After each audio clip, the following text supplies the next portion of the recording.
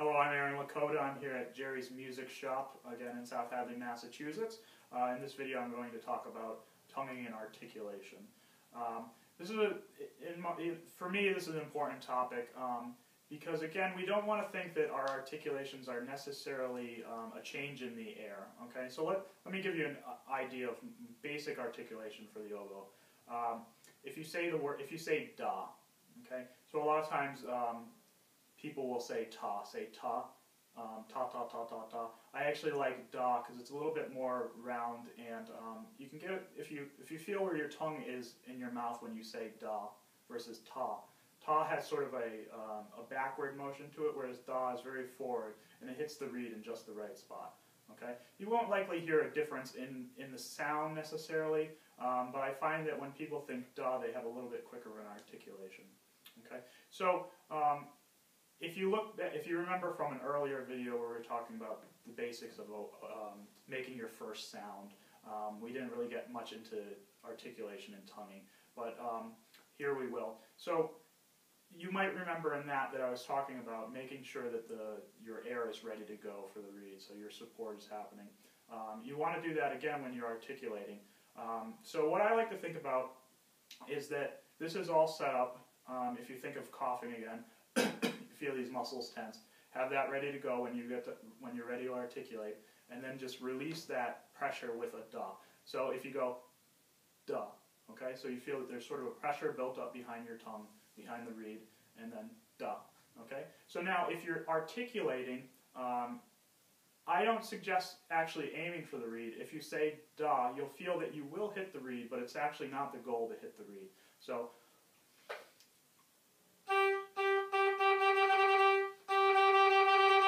I'm just saying da da da da da da da da da da da da da da da da da, and I'm not changing my air at all. I'm just trying to keep that as steady as possible. So if you think the air keeps going, I don't know if you can hear the sound I'm making, but I'm blowing that air constantly, and I'm just letting that be separated by the tongue. Okay. So think the air is keeping constant. Okay. Oftentimes what you'll hear is students backing off their air between the tongues. So you get, we don't want that, something like this. We don't want that. We want the air to be going constantly through the reed, okay, and just separate it with the da, da.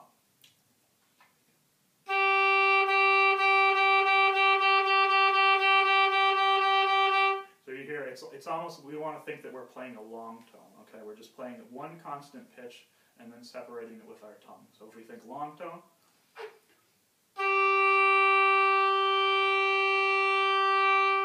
and then articulate.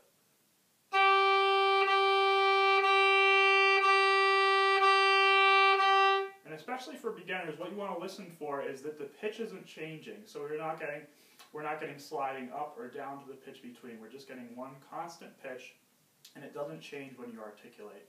So it's not.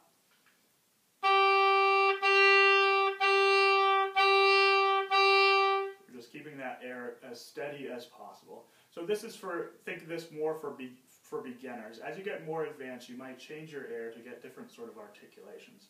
But I think for beginners, this is important. So again, think that you have your support set, your air is being stopped by your tongue, thinking da, and then you release the da to articulate the note. Da, da, da. And you can keep a lot of space between the notes. Say you have an articulation, a note that you need to end. If you say da, and then end the note with da, by replacing the da on the mouth, da, that can end the note that way.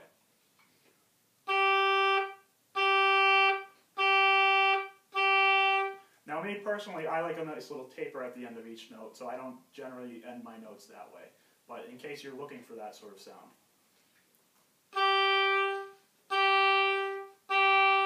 I like a nice little taper at the end of notes.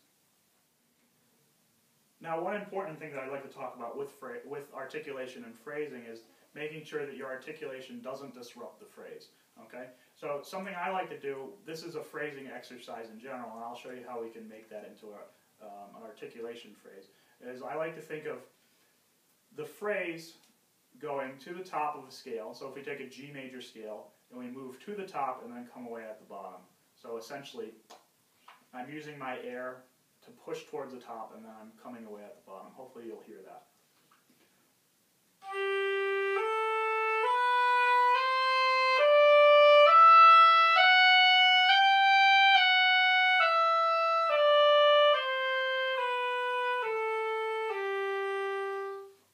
So do that on all your scales. Now, if we want to incorporate articulation into that, it's important that we keep that phrase going through all the articulations without disrupting it. Oftentimes you'll get sort of what I call plateaus in the articulation. So da, da, da, and it never seems to go anywhere. So this is what we do want.